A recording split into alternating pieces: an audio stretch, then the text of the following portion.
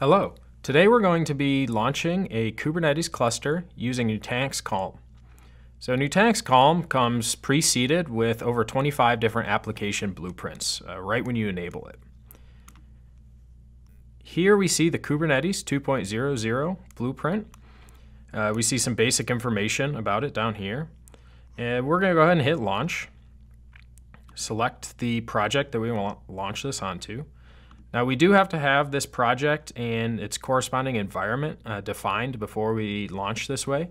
We have another video walking you through that if you haven't set that up already.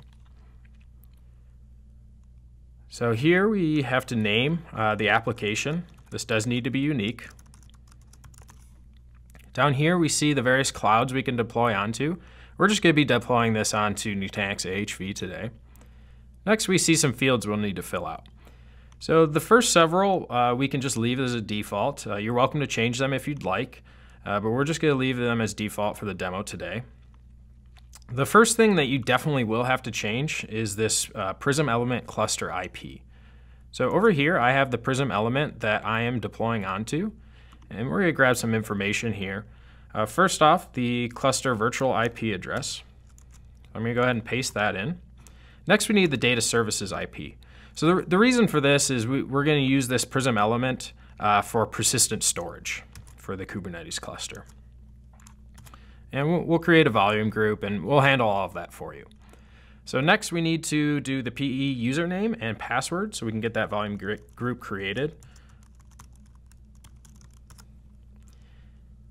And then the next two fields. So PE container name. So this can be any container of your choice within Prism element.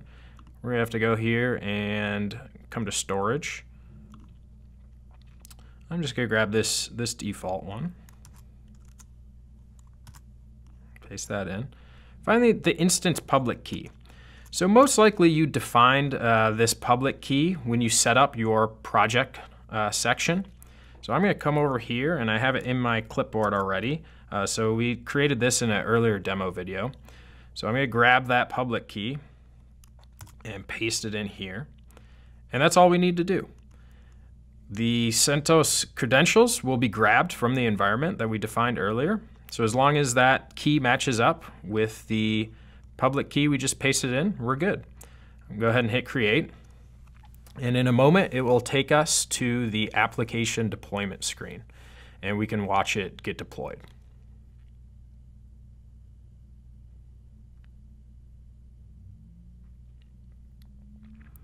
We see that it is provisioning.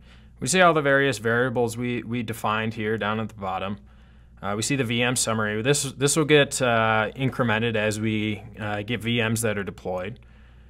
We can come over here to manage and view the create task that's running. So we can see all the different dependencies that are built. On the right side here, we'll see the VMs get created, and we'll see the package install tasks all get run. So this blueprint takes about 15 or 20 minutes to deploy. For that reason, I have another one that's already running using the exact same steps here. We see this other K8 blueprint. So this application we see here is running. We can go here to the services and actually view the master nodes. I'm going to click on one of these master nodes and just open up the web SSH terminal. And we'll just view the pods that are currently running. So we'll do kubectl get pods -n.